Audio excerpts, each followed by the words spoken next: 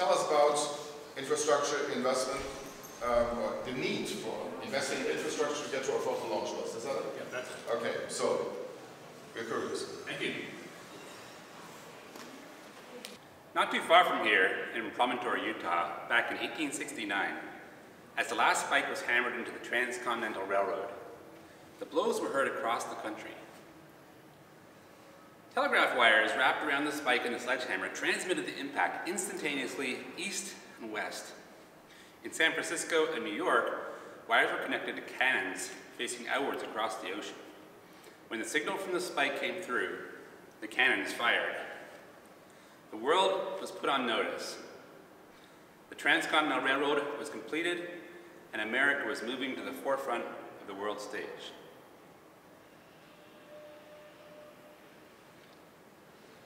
Let us pause for a moment to consider the events leading up to that historic occasion, and even before the day Abraham Lincoln signed the Pacific Railway Act into law.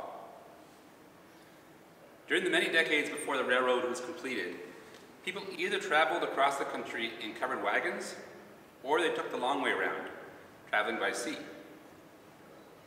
In that era, the idea of undertaking the task of building a 3,000-kilometer long railway line through the Rockies was an outlandish suggestion. A proposal to design a new kind of covered superwagon would probably have been better received by the majority of investors. Now, this represents the evolutionary stage that we're at today with space launch. We don't yet have any infrastructure that makes a journey to space fundamentally safer, more affordable, more convenient, and more sustainable. But the idea of shifting our focus from chemical rockets to infrastructure still seems somewhat outlandish. So how can we be as objective as possible on the topic of when we should start prioritizing infrastructure investment? To answer this question, I propose that we could break the problem down into three main parts. First, estimating the market growth and the anticipated demand. In other words, we need to estimate the position of the dotted purple line on this graph versus time. Second, determine the cost profile associated with chemical rocket-based launch systems. This would be the blue line, which shows mass launched versus money spent. And three, select and study an infrastructure-based concept. That would be, what is the least outlandish of all the possible outlandish ideas? Then we need to determine its cost versus time profile. This will give us the orange line on the graph. If we can properly estimate these three lines, we can make an informed decision. When the purple line gets above the point where the blue and orange curves intersect, then the infrastructure approach makes the most economic sense. Since we're analyzing the value of infrastructure, it is appropriate to consider long-term trends. And one approach we can take is to estimate the current size of the space market and then simply multiply it by a factor that accounts for the growth of the world economy. And the world economy is often associated with the population of the planet, but it's actually far more complicated than that. There's also the increasing human lifespan over time to consider. And on top of that, the increasing productivity each person has. This is due to productivity multipliers, or technology. For example, artificial lighting and eyeglasses increased productivity. Then came things like libraries, the internet, computer-aided design, artificial intelligence, and robotics. Another factor we need to consider is what I call societal uplift. That is that initially only a few countries are at the peak of technological achievement, but gradually more and more countries advance to the point where they can contribute to the world economy significantly. And finally, there's networking effects. This is where the more people or more nodes you add to a network, the more you get out of it. But the amount you get out is not proportional. It's proportional to the square of the number of nodes you put in. So the value of the network increases with the square of the number of nodes in the network. Now, another approach we can take is to consider, for example, how Mars' land area compares to the land area of Earth. This can give us an indication of how much the Mars economy might one day contribute to the solar system's economy. The assumption here is that we'll see a repeat of what happened on Earth, where people from old world continents, such as Asia and Europe, explored, settled, and developed the New World continents, such as the Americas and Australia. Today, Earth's economy is $96.5 trillion per year. Based on land area, Mars would be generating $27 trillion a year if it was as productive as Earth is today. But of course, Mars has zero productivity today. Well, let's start by looking at human civilization's economy.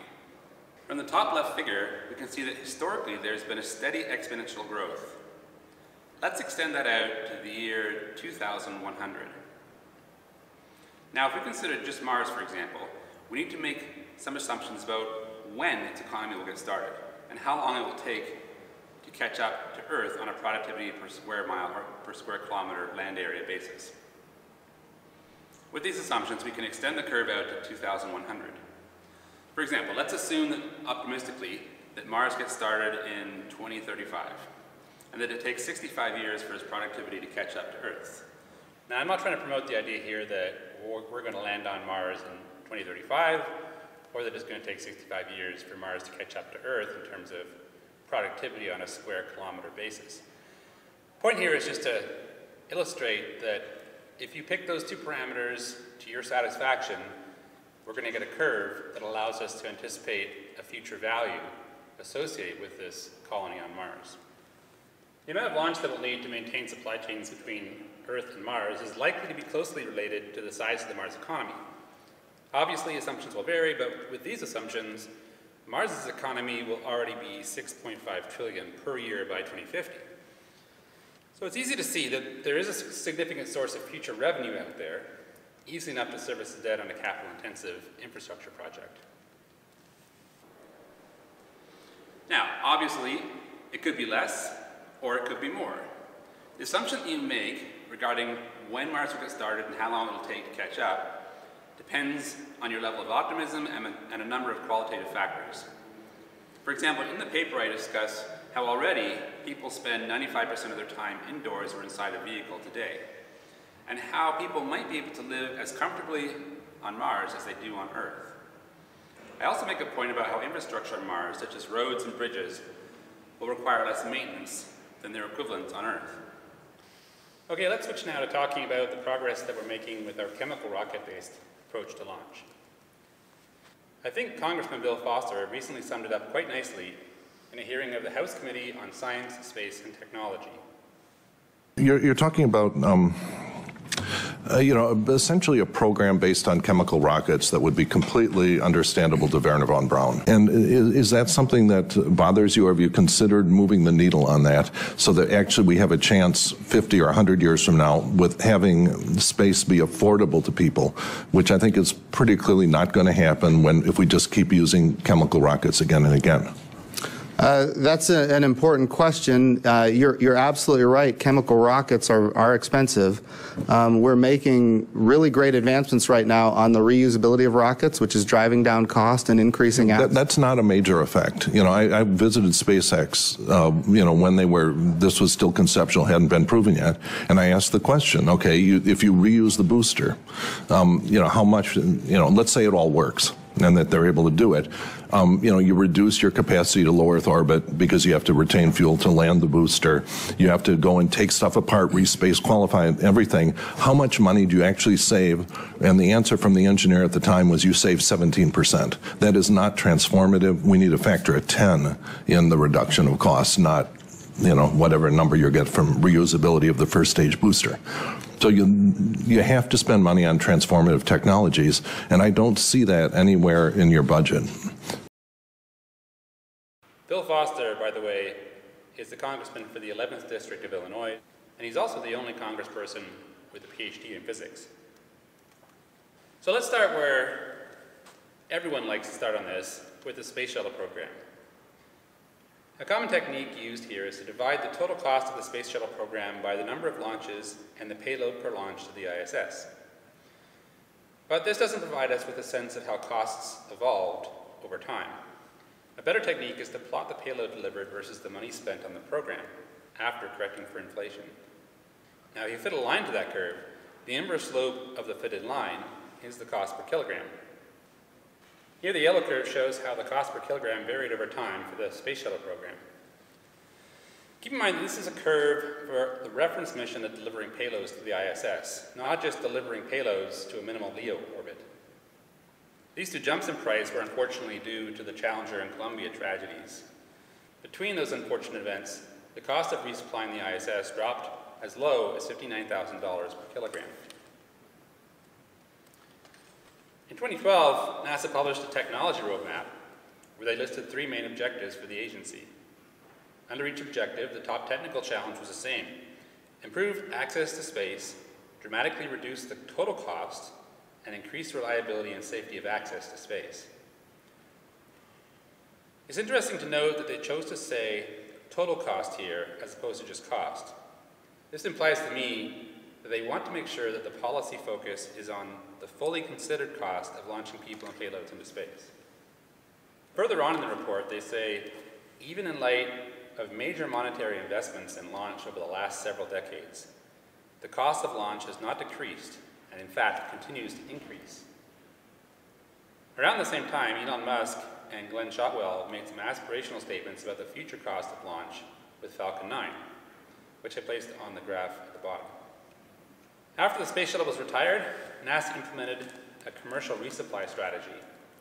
Since cost and payload manifest data for commercial resupply contracts is publicly available, we can work out the per kilogram cost of this approach the same way we did with the space shuttle program. The blue line here is the cost over all suppliers. The purple line is the cost just for SpaceX. As you can see, initially the cost per kilogram started out quite high and has come down over time. I was able to find some corroborating data, including a forecast made by the Office of the Inspector General, a statement by Robin Gattens, Director of the International Space Station at NASA, and a press release from NASA. These data points show that the costs have stopped coming down and have in fact leveled off. Finally, Elon Musk gave an update on Starship on February 10th, 2022, where he said that launch costs would be $100 per kilogram by 2025. If you are interested in doing your own independent assessment on what the cost per kilogram will be with Starship, I'd encourage you to watch a presentation that I gave earlier this year at the International Space Development Conference. In that presentation, I discussed some of the main differences between Starship and Falcon 9. You can find this presentation on YouTube by searching for "The Relentless March Towards Space Launch Infrastructure" and where it might ultimately lead us. One thing that I would like to highlight here is the magnitude of this discrepancy, since it's difficult to see on the graph. The highest data points on this chart are 868 times more costly than the lowest values. Now, to create this chart, I did my best to use original ground truth sources of data. If you go on the internet, you'll find all kinds of data, and most of it falls somewhere between these two extremes. There are a few reasons for this. One reason is that in this chart, we are attempting to use a common reference mission.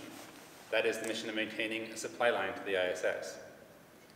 Other data sources will sometimes cite a lower cost because they're referring instead to the simplest possible mission, such as placing a satellite with its own propulsion system into the lowest viable LEO orbit.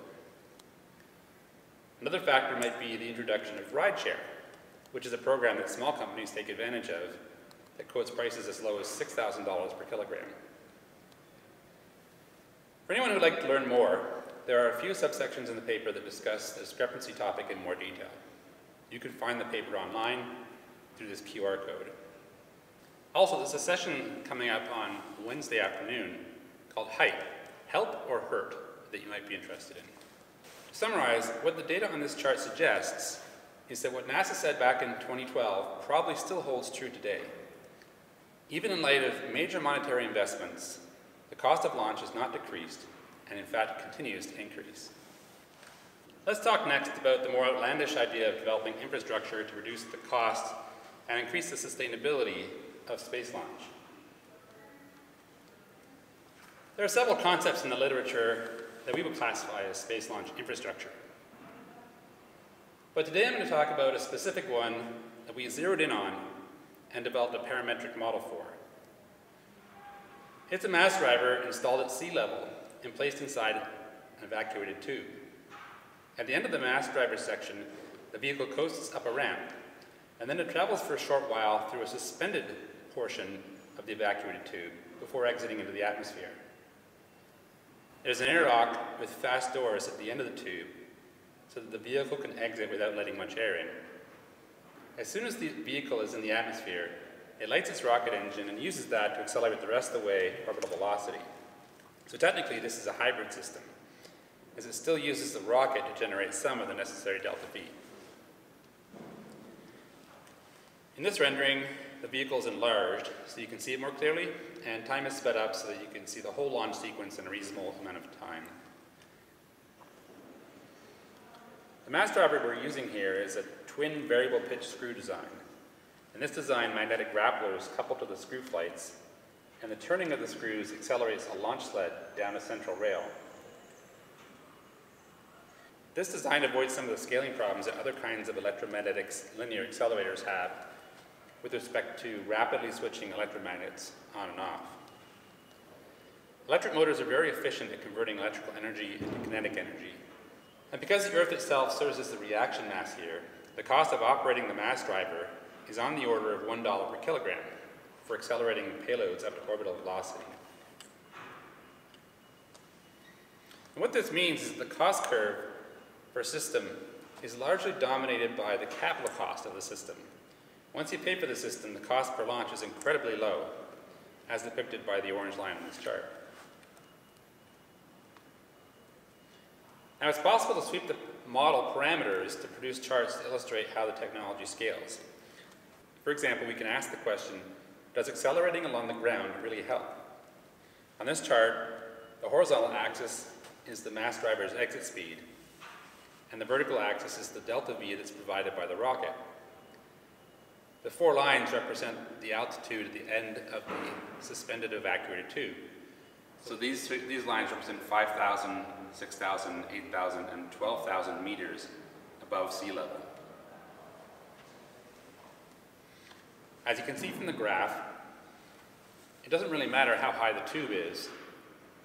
The speed from the mass driver is basically transferred to the vehicle and not lost due to atmospheric friction. So the answer is yes, despite the effects of atmospheric drag, it definitely does help to use a mass driver. In the paper, we also plotted mass fraction versus a variety of different designs, and we plotted the ratio of payload mass to rocket hardware mass versus a variety of different designs. You can see a somewhat exponential effect here on this graph. We also have a plot of the eyes-out acceleration that you would experience upon exiting the evacuated tube as a function of the design parameters. So you can see that at the lowest altitude for the exit of the evacuated tube of 5,000 meters, and at the highest speed exiting from the tube, which is 7,000 meters per second, you get the maximum deceleration upon hitting the atmosphere. In this case, that deceleration is 100 meters per second squared, or about 10 Gs. And this is an acceleration that fighter pilots are trained to handle, and it's also a very brief deceleration. All right, to conclude, macroeconomically speaking, there are lots of very good reasons to have a positive outlook on the future of the space economy. However, you have to have a long-term horizon mindset, like that of a government or a public-private partnership, as opposed to the short-term mindset of a Silicon Valley startup. We do need to think more critically about the hype circulating on the internet concerning the rate of advancement of chemical rockets. It's more important for the industry to earn credibility because long-term investors, such as government agencies, need certainty and want to see credibility before they will invest for the long term. The work we did to model the variable pitch twin screw mass driver design leads us to believe that an infrastructure-based launch system is likely to be technically and economically feasible. It certainly seems like an idea that's easier to buy down risk on and more likely to be transformative for human civilization than, for example, fusion or quantum computing. I think that we should be doing far more research in this area, and I hope that some of you will agree that it's a way forward that shows a lot of promise, and that one day we might look back on the completion of the first space infrastructure project much in the same way that today We look back proudly on our ancestors who back in 1869 completed the Transcontinental Railroad. Hi, I hope you enjoyed that presentation. I want to let you know that if I learn of any errors in the material that I presented, I'll add an errata in the description below. So please check there to make sure that you're up to date. Also, the audio for the Q&A portion of the presentation wasn't so great, so I'll take a crack at answering the questions after in another video. One of the questions was about whether I knew of any reasons why launch assist wasn't technically or economically viable. And the other question was whether I knew of any terrestrial-based applications for a mass driver. If you have any questions or thoughts or comments, please mention them below. And until next time, stay real. Yeah, that was good.